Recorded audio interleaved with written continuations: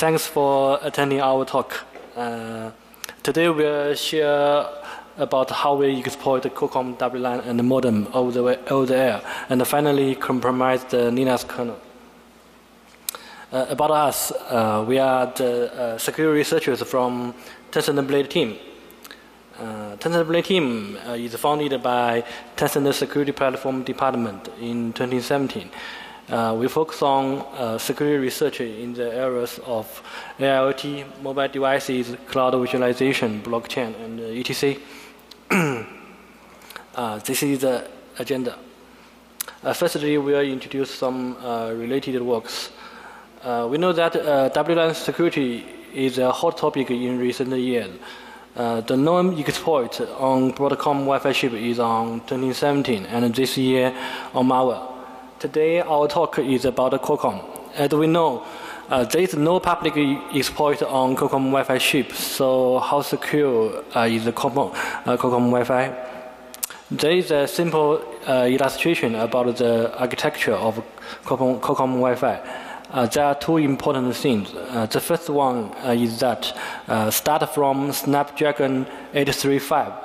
The WLAN firmware is integrated into the baseband subsystem, so the WLAN and the modem firmware are run in the same processor now.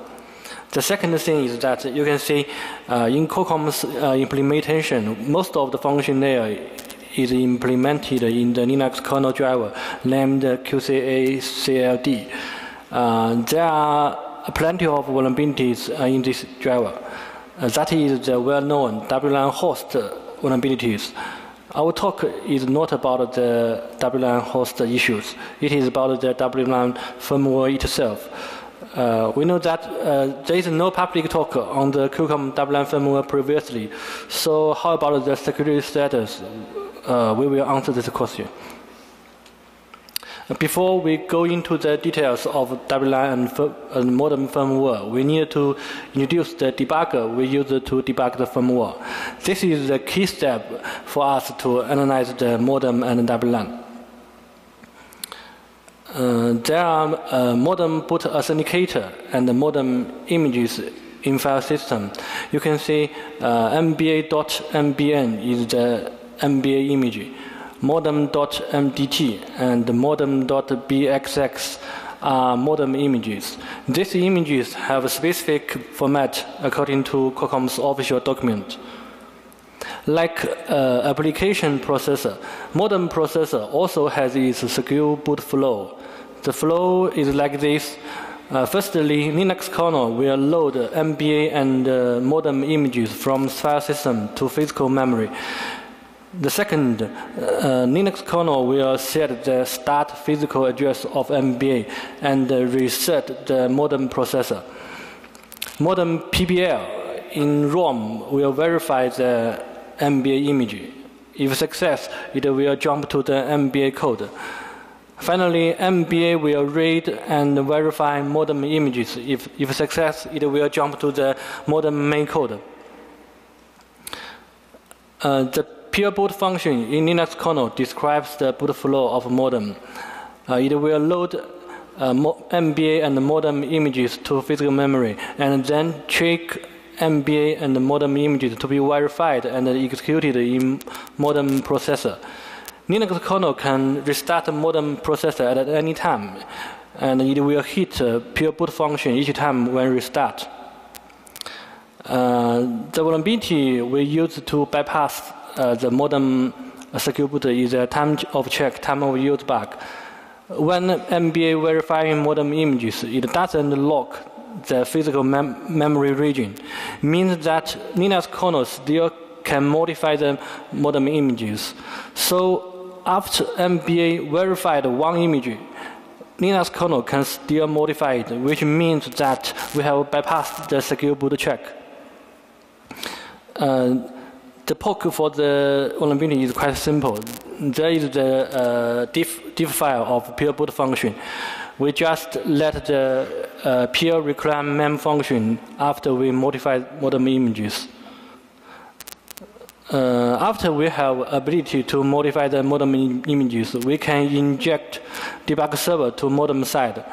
We injected a demo thread to wait for commands from Linux side.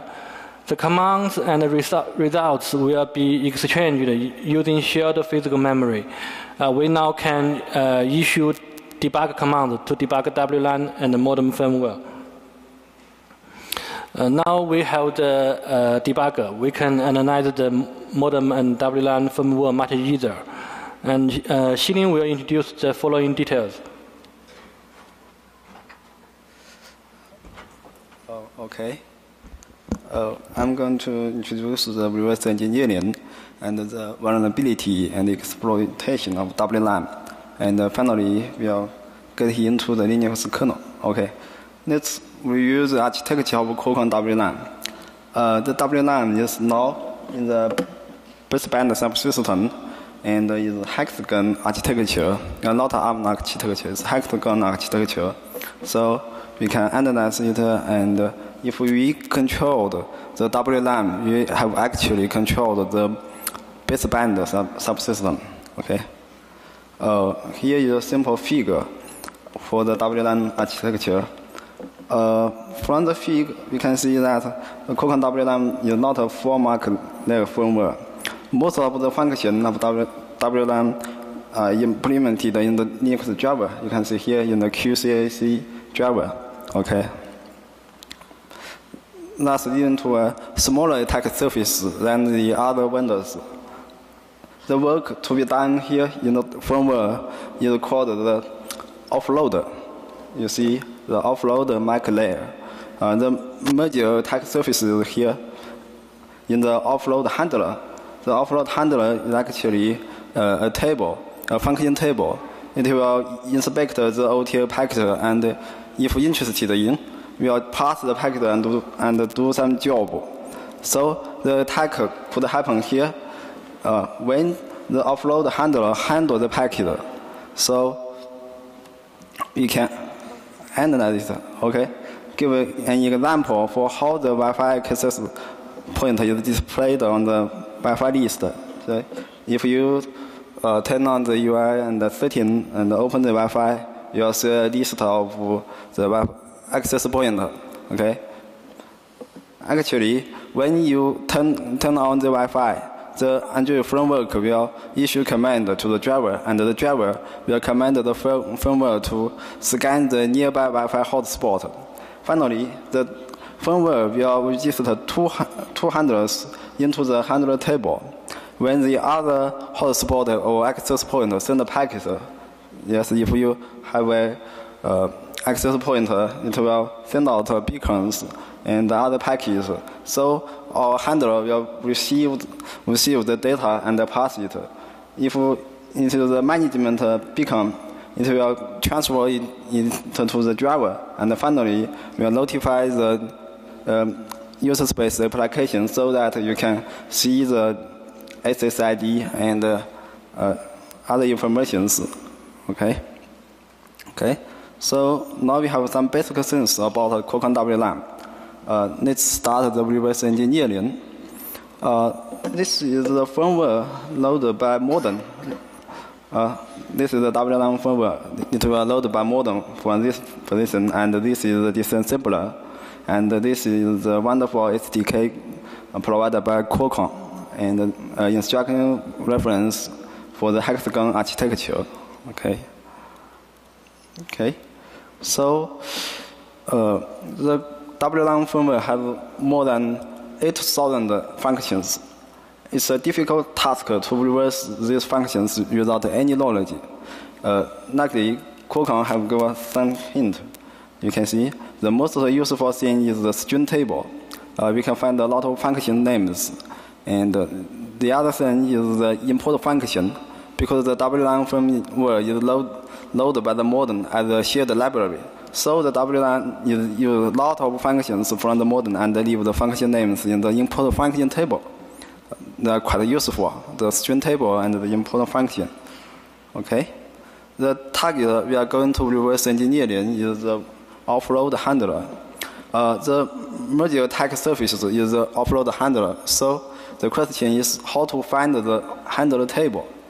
The answer is that you can first find the string from the string table. That is this string, non-data offload, and then check the reference of the string to find the function name and find the function named non-data handler.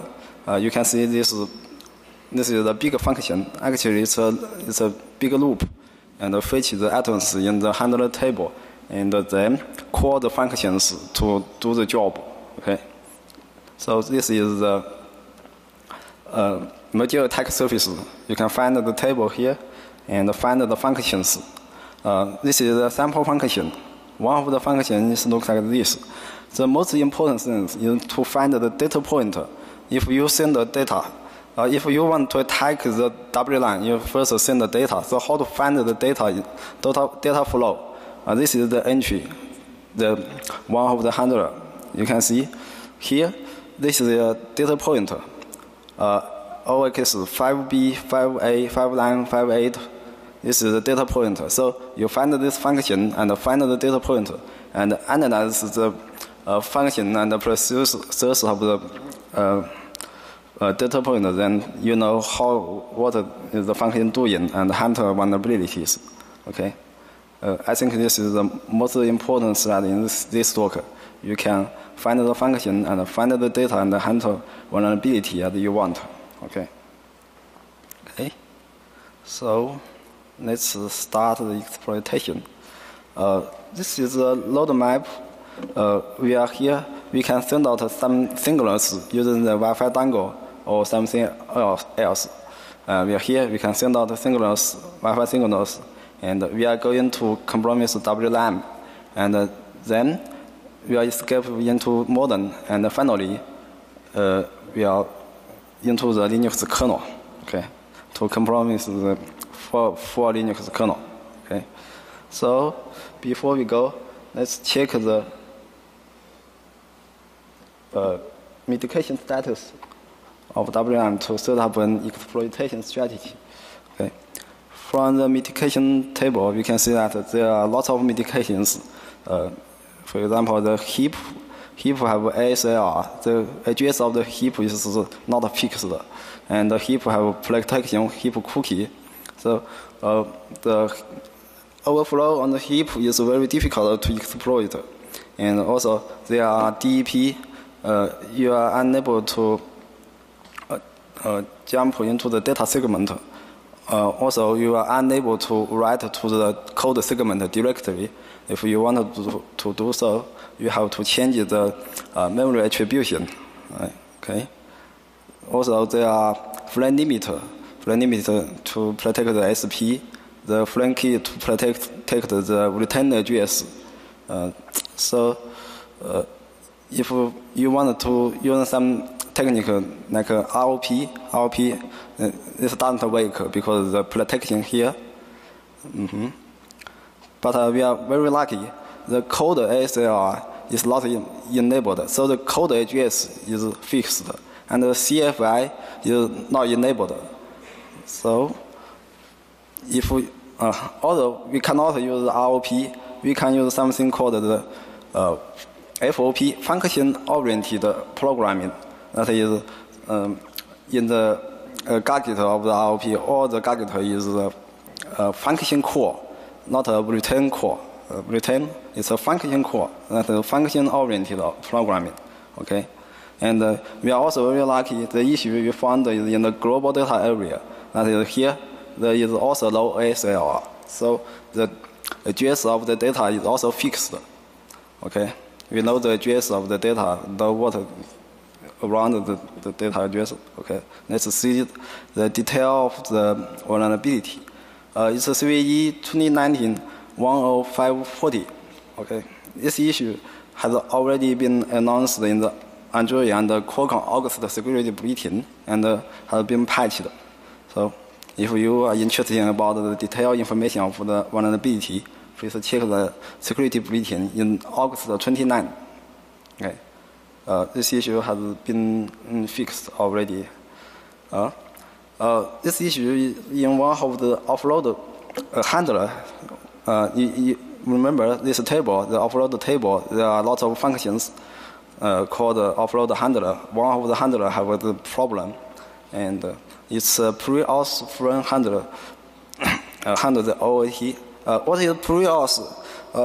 Pre-auth means you don't have to connect to a specified access point. You don't have to connect to a hotspot. You just turn on the Wi-Fi, then the phone is vulnerable. Okay, it's a pre-auth vulnerability. Okay, this is the vulnerability code. I've translated it into the C code. It's straightforward. You can see this loop and this low check about the length, and we will copy as much of data into the destination. We will copy. It's endless loop if you have enough data. Okay, this is the vulnerability. Okay.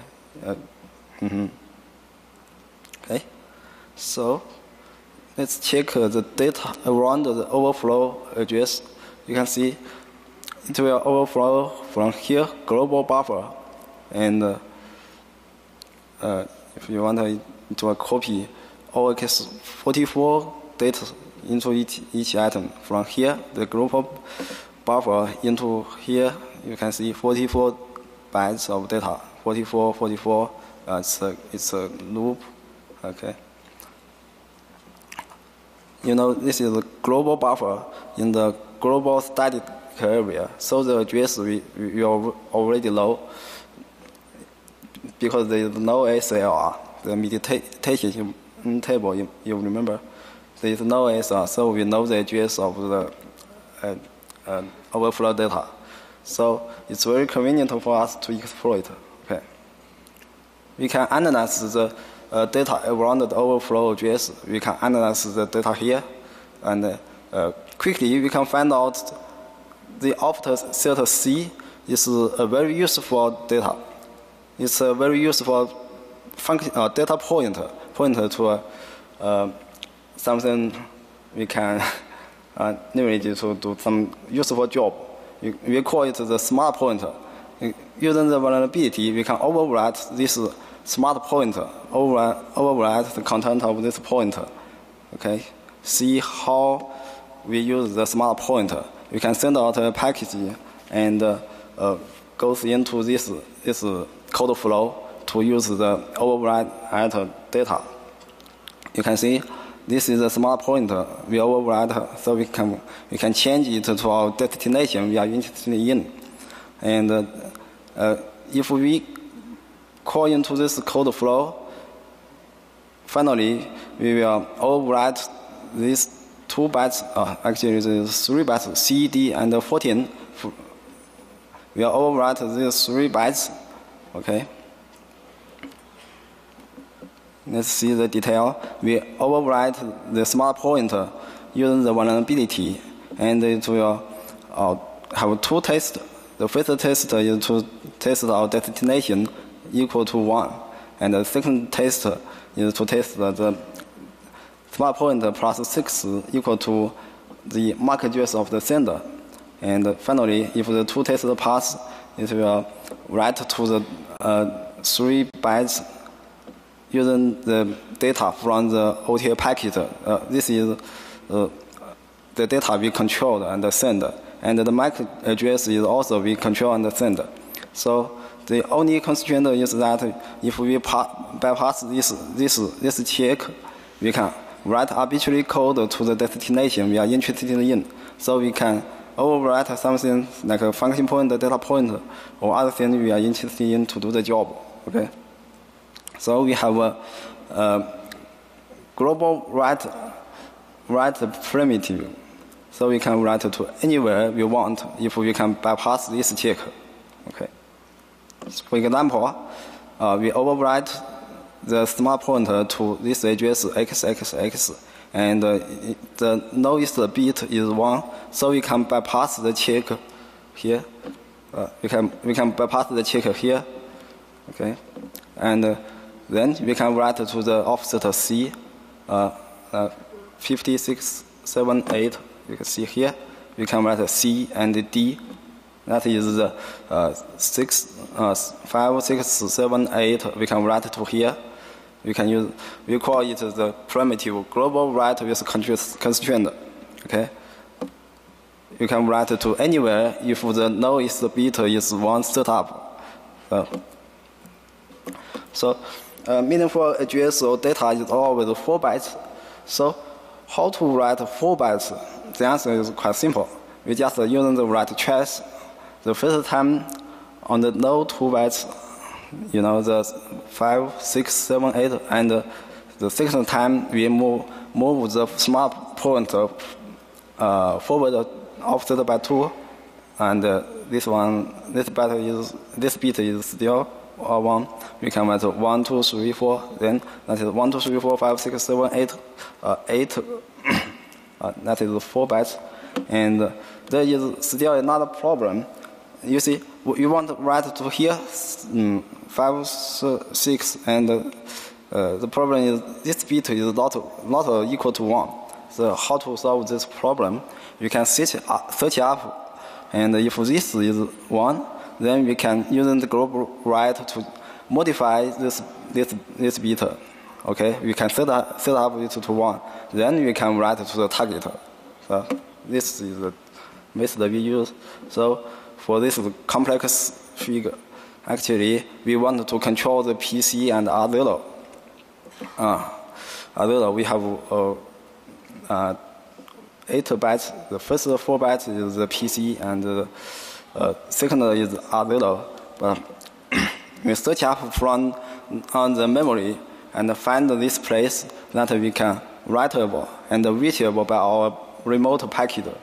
Okay, then you see there are a lot of one. We can move the smart pointer forward, move on, and then we can overwrite the target PC and R0. Okay. So we have controlled the PC and R0. We can then run some FOP to do some complex job, such as to run into the FOP and mapping the WX page. This is to map some page to modify the code segment. For example, this is a code segment B00, and originally mapping from 936. We want to write the code segment, so we using the FOP to map it to 4242 using this FOP. So now we can write to the code segment, and we can write to, we have an arbitrary write. So we can copy our shell code into the code space and trigger it. You can see we copy the shell code. The shell code is originally in the data packet, so we copy the data packet data into the destination, that is 4242. Then we trigger this function. Okay. So now we have running our arbitrary code in the WLAN. Actually, we have now in the WLAN. Okay. We are going to the modem. The WLAN is a different process in the baseband with the modem. Okay. You can see the kernel is the QRTOS, and the WLAN and the modem is the process running in the user space. So how to get into the WLAN, into the modem from the WLAN?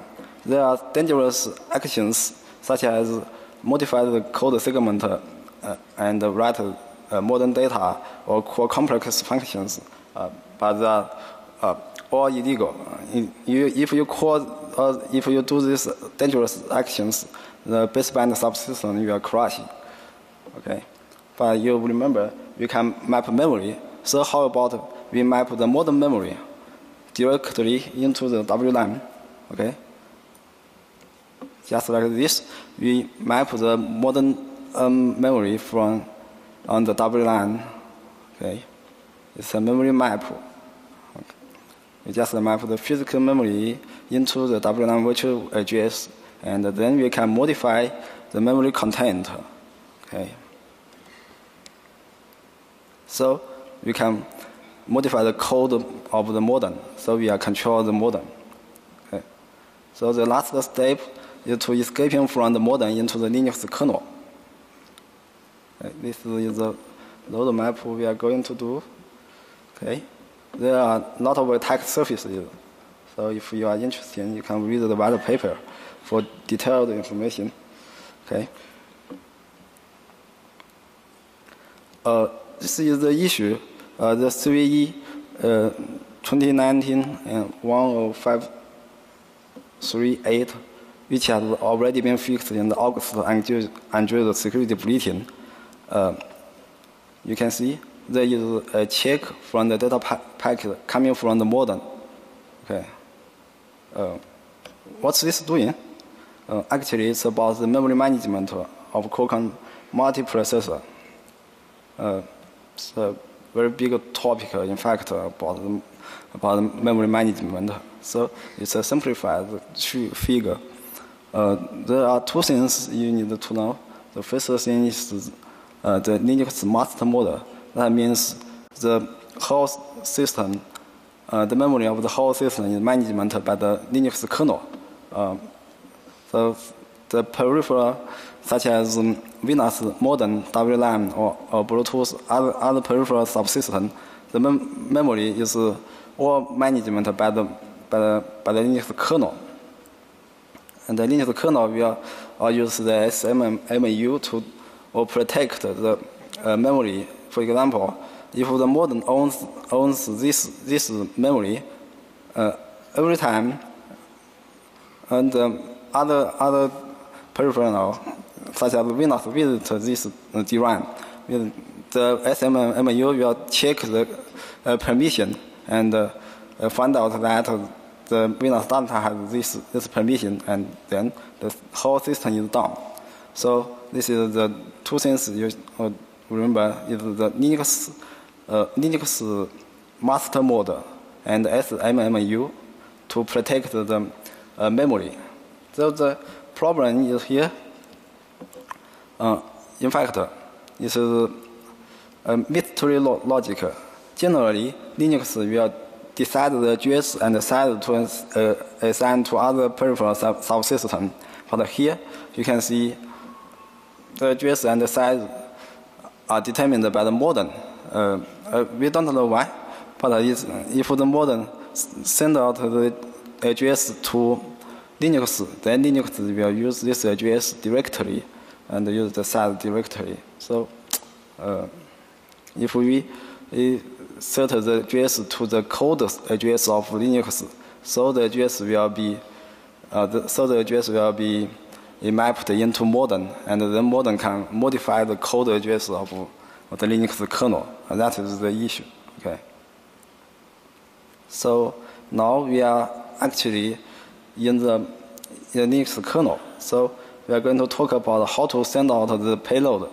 Actually, before we are using the SCSI and Wi-Fi dongle, but it's not very stable. So finally, we are using a Pixel 2 to send out the payload, and using a Pixel 2 to attack the Pixel 2 XL. So you can see the Pixel 2 send out Wi-Fi payload, and then Pixel 2 XL will receive the payload and be compromised. Okay, this is the whole roadmap. We are using Pixel 2 send out this, and finally, from modem into the Linux kernel. Okay, into WLAN, into modem, and into Linux kernel. Okay. Let's use some.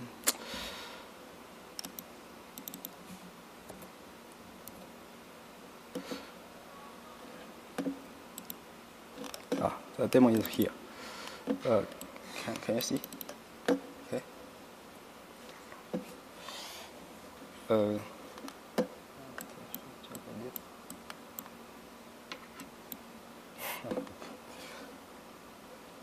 This is on the left is the Pixel 2. It is sending out a package, sending out the payload to attack the left is the Pixel 2 XL. Okay, you can see it's a version of the system. Okay. So the whole process needs about 3 minutes. You can see. Now we are in the shell, and the Linux SE Linux is enforcing. So we have no permission to do the dangerous things such as demessaging. Okay. So it is still sending out payload, and let's speed up. So the SE Linux is still enforcing, So the Pixel 2 is still sending out payload. Okay. It's about 3 minutes.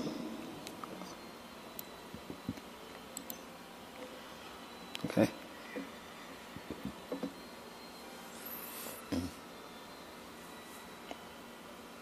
Okay. The flow is done. Okay. Can see. I wait for about 1 minute.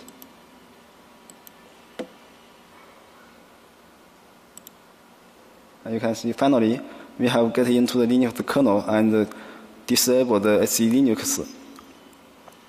So now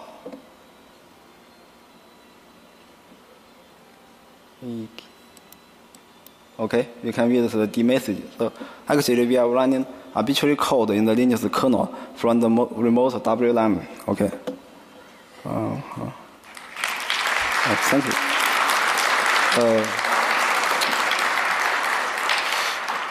So time is up, and please note these issues have already been fixed in the August bulletin and pack. You can see the detailed information here. And today we'll talk about how to remotely into Linux kernel from the OTA package into WLAN and the modem, the full chain, and the vulnerability and the exploitations, and the baseband subsystem. So thanks very much for your time. Thanks very much. Okay.